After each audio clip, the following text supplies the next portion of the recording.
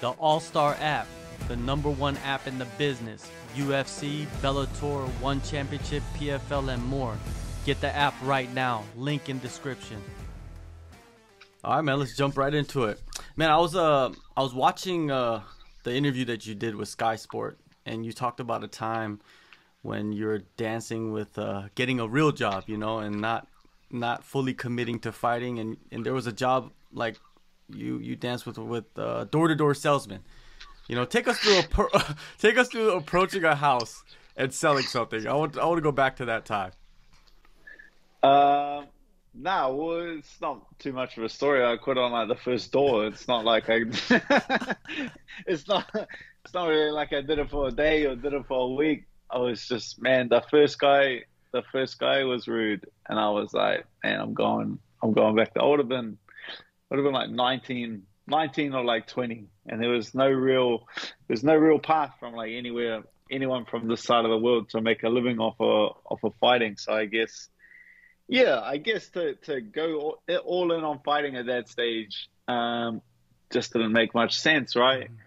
When everyone starts asking you like, oh, so there's an industry for this, and you're like, well, there's no one making money at the moment, but I might be the first one, you know. It's probably not the best sell to all your friends and family, but worked out in the end.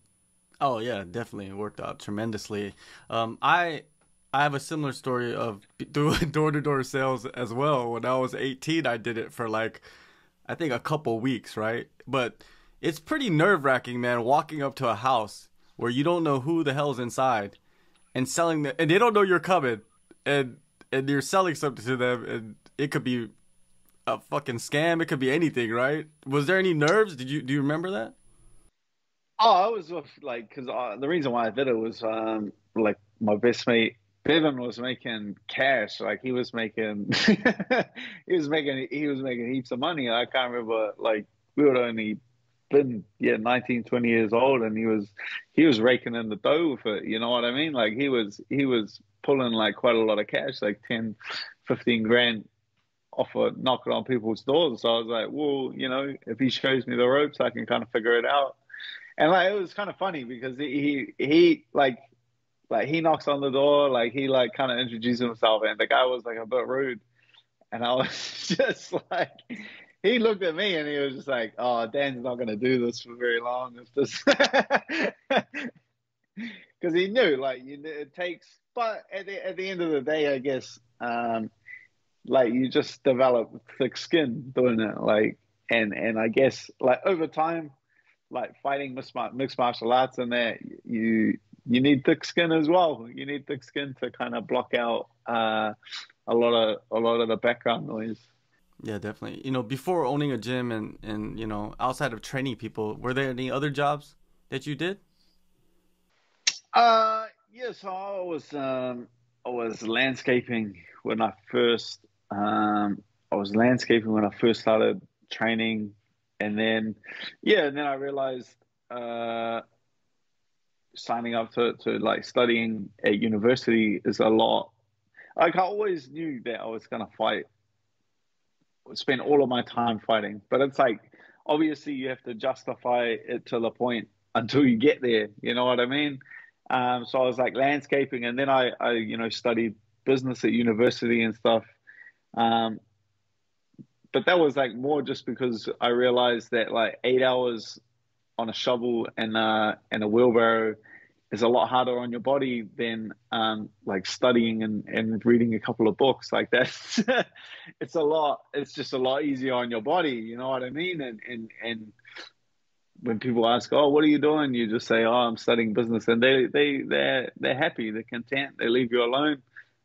But yeah, to try and say, nah, I'm gonna be the first MMA fighter in the country to make a living, like that's it's a bit harder for people to kind of grasp. Yeah, it is. It is a lot harder for people to understand when they don't have any background in combat. And what, like during that time, right? Like your parents, what were they saying to you? Because I could only imagine, like you said, there was nobody making a living off fighting. Oh, my dad's like team get a real job. Like that's but yeah, my parents have been like pretty cool the whole time. My mum has been like very supportive in like her own way the entire time. But yeah, like that was kind of the deal. She'll never give stick about fighting if I don't draw on myself. So that's just like the deal we made at like 18 years old. I don't get tattoos, and she lets me do my thing with my fight career. So it's paid off. It's paid off like pretty well for her. But yeah, my team, my dad's just like funny. Like obviously your parents like always support you. Yeah, he's just like funny. Like I remember the first time I won like King of the Ring, and it's like 3 fights in one night. And I like finished all of the fights, like knocked all these guys out, and then I went back home with my big check. It had $10,000 on it or something. I took my big check back down home, and my dad's just first thing he says. I was thinking, man, he's gonna pat me on the back for this. First thing he says is, they found 3 people shit enough for you to beat in one night, and I was just like, man. He's hard to please. He's hard to please. That's a hard man to please. Same thing as like I remember like I won my UFC debut, and after like all the expenses and medicals and tax and all of that stuff, I think I had like shit. I would have had like $8,000 in my bank account, and I legit thought I was like. I thought I was richer than I am now when I had like $8,000. I remember because I just been like dating my wife for like a couple of months. I remember showing her like $8,000 in my bank account and be like, check this out. You know what I'm talking about? Like, check this. The struggle is over, girl. Like, with the $8,000 in my bank account, and yeah. The old man like brings you back down to earth like real quick. He's like, this is like less than a job at McDonald's, and I was like, oh. But it's fair enough. Like not all motivation has to come with bells and whistles and smiles and stuff like that. It's like whatever gets you motivated, and if you can't take people like that giving you like a little bit of stick. You're in for a very tough road choosing this is your career. Those are the best dads. Like my dad was like that. You know what I mean? Like he would support you, but he would bust your balls every step of the way because it's just fun for him. You know what I mean? It's just that's what he likes. Yeah, for sure. Yeah. Another part of that interview was that you were talking about that. You missed waking up sore. You missed pushing your body to the limits. And, most people would think you're crazy for saying that, right? Because most people, they don't even push their body to the limits. They don't wake up sore. How are you able to put yourself in that state of mind? I don't know. It's just knowing that, like, it's something I would say, like, early on, you take for granted. You take like your health for granted until you no longer have it, right? Like you take training for granted until you get seriously injured, and then it like gets taken away from you. So it's like, and it's the same thing with your fight career. Like you take like operating at this is the fittest, this is the strongest, this is the fastest, this is the best like you're ever going to be. Like right now. So it's like you enjoy that feeling. Obviously like the training is difficult and stuff like that, but once it all works and your body's like actually firing and you feel good and you feel strong and you feel you don't get like anything else. You just feel like you're ready to do absolutely anything. That is something that just can't be taken for granted, because one day, obviously, when your career over, like you'll never get that feeling again. And you hear, I think it was like DC mentioned it. You hear it from a lot of like Olympic athletes because their careers stop like instantly. You know, it's not so much like a martial arts career where like peters out, or a guy continues to train. You can obviously train like gi jiu-jitsu even like long into retirement. Like Olympic, if you're an Olympic cyclist or an Olympic swimmer, like you live in that pool. You train 3 times a day, 7 days a week, whatever it is. And then the Olympics event finishes, you retire. That just finishes. You know, that training like finishes, and you just, yeah, you don't miss it till it's gone. And so it's like, I feel like it's a privileged position where you've been doing it long enough that you can now just appreciate everything. So every day that I'm sore, every day that I'm tired, every day that I push my body to the absolute limits, like I appreciate it. And that's, yeah, I can see why, now that I say it, I can see why it's like a pretty ridiculous thing, or a difficult thing for people to understand. For you, the last couple of years, man, have been the wildest ride, man. Just the circumstances, just the fights, and you fought a lot of the guys, the top guys, you know, former champions, lightweights in their prime. Was that a prime Dan Hooker we were witnessing against them, or are you entering your prime with the wars past you? Yeah, it's funny, and then it's another difficult concept for people to understand. It's like, and like I think I've said it before, and it's just, you can't, like, I don't take back any of the things that happen or the decisions that have been made, because I wouldn't have like reached the level of maturity that I have now. Like, I wouldn't be the fighter that I am right now, and I wouldn't be the fighter going forward. Like, I'd say the Dan Hooker that was like on his tear and everything was going good pre-COVID. Let's just say pre-COVID life. Like that Dan Hooker, like he was on fire, but he was still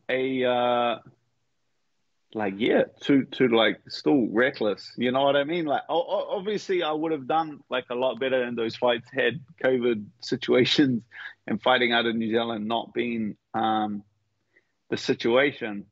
But I wouldn't be the fighter I am today without those struggles. And I feel like I've made like a lot of changes behind the scenes, and a lot of changes in my, like, just my mentality and just maturing as a person overall. So not even in like pure martial arts, but just like myself. I feel like I'm a more improved version of myself than that, you know. And it's because people, I always feel like, and I try not to do it, because I always feel like people are always looking for a reason to jump like back on the bandwagon.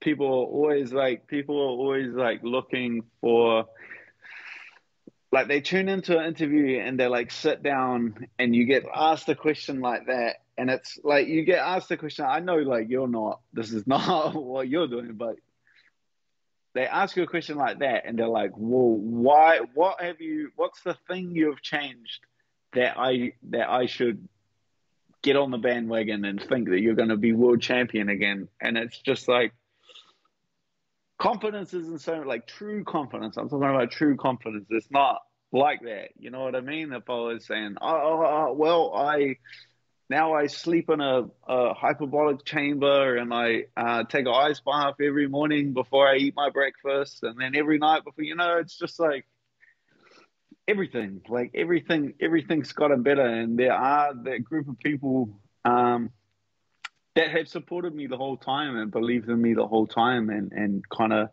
take everything that was happening with a grain of salt, and kind of knew what it was all along. And it's kind of like the next bit is, the next chapter of my career is like truly for those people. It's not for the bandwagon people. It's for the people that have had me. It's for the people that have like represented the entire time, or had my back the whole time and supported the whole time. Like, this next chapter in my career is definitely geared towards them. And I just feel like, from like how I've been performing in the gym, Yeah, I feel like I'm just coming into my prime. I'm just coming into everything's just coming together. Everything's coming together. Well, one noticeable change is, Eugene and the team at AP Management, taking over like the business side of things, right? How has that, benefited you as an athlete? Yeah, I can obviously like just push all of that to like a lot of the stuff like I knew was a dumb decision at the time as well, but just being a fighter and being bull-headed, yeah, you just kind of you make the wrong decisions. You base your decisions off of emotion, and you can ask any successful businessman in walking the face of the earth. Like you don't make smart decisions basing them off emotions. But it's that as uh as a whole, just putting people in the right places that I trust, just truly doubling down on my team, and it's stepping back from a lot of the other stuff um, as a whole. Like a lot of this other background noise that was going on outside of the octagon, it's kind of stepping away from that as a whole, and just enjoying this time, enjoying just being a fighter and being a dad, and just a simple life, enjoying the simple life yeah, while I can make the most of it. Definitely. And a guy that has another guy who has been a big part of, your development, your training camps is BJ Bland, and he recently decided to move on. What kind of impact has he had, over the years, and not just to you, the gym. Oh, massive, massive. It's been a yeah, like having guys like that, because yeah, like Eugene summed it. I think a lot of people that like follow me would have seen that video kind of pop up on Instagram, and I feel like Eugene kind of found the words to like truly describe that. But yeah, it is what it is. Like this guy has been just kicking the shit out of me for years in the gym. You know what I mean? This guy's been riding me and pushing me, and like hands down, I said, I wouldn't be the fighter I am today with him and with other guys like him. And it truly is time and place, opportunity, and stuff like this in these games. Like there's a lot of there's a lot of there's a lot of tipping points in a mixed martial arts career. It's really not, a safe as houses situation. There's a lot of tipping points there. My direction of my career, or fights that I almost lost but I won and then went on to a bigger opportunity, like they can very easily go the other way, and then that door closes straight away and you have to start again and rebuild. So it's just yeah, another lesson to remind you to be grateful of what you have. UFC 281, man. Four of the boys from CKB are fighting on the show. A bunch of guys are flying over together.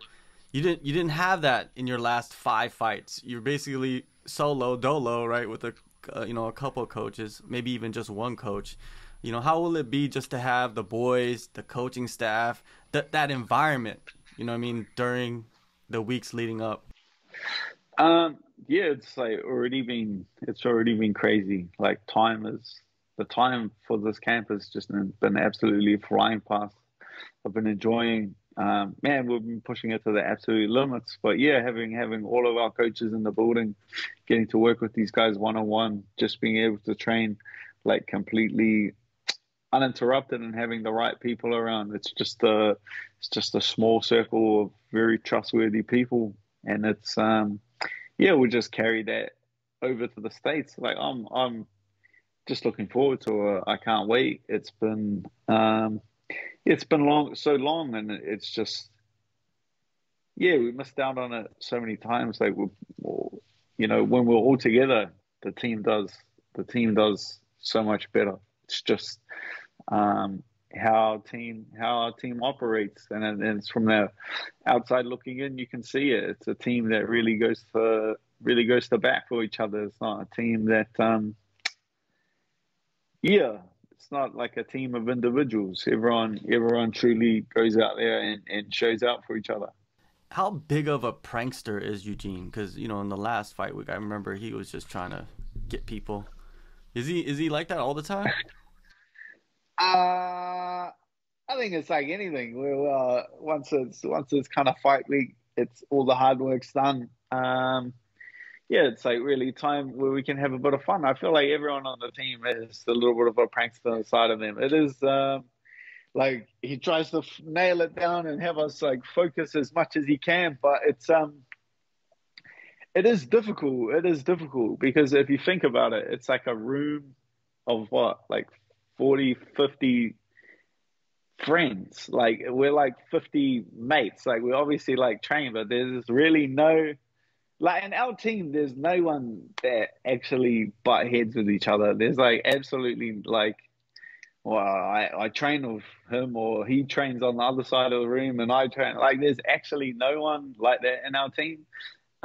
So yeah, obviously you just have to keep it pretty serious like most of the time because it's a group of like 50 people that don't operate well in like normal situations. Like we don't, like not a single one of us did well at school. Not a single one of us like has the attention span, like has great attention spans. You know what I mean? So if he walked in the gym and he was mucking around, like it's gonna turn into a zoo like pretty quick. So he has to keep it serious. But I guess like fight week, work's done. We kind of just have the fight left, which you all kind of enjoy. Like that's when he can let his head down a bit. Yeah, that's great. That's great, man. Of course. Your opponent, man, at UFC 281, Claudio Puelles, he said in an interview that he specifically asked for you after his last fight against Clay Guida, right? Some fighters, they might take offense to that. How do you feel about being targeted by him?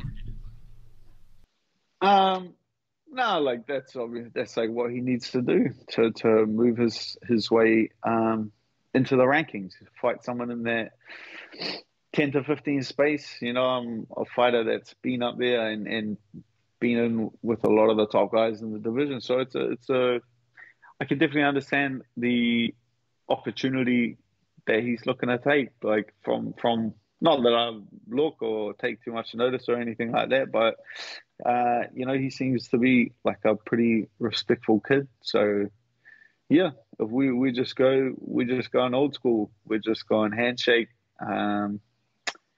May the better man win. That's old school. Handshake, fist fight, handshake. That's the system. Handshake, fist fight, beer. That's the old system. McGregor, he's been posting this training video. I'm pretty sure you've been seeing it, the sparring video. And I was talking with Rafael Fiziev, and he said that Conor's basically training with beginners, and that has affected his recent performances. Have you seen the footage, and what do you see? Is Conor trolling us? Is that what he's doing and just doing his thing?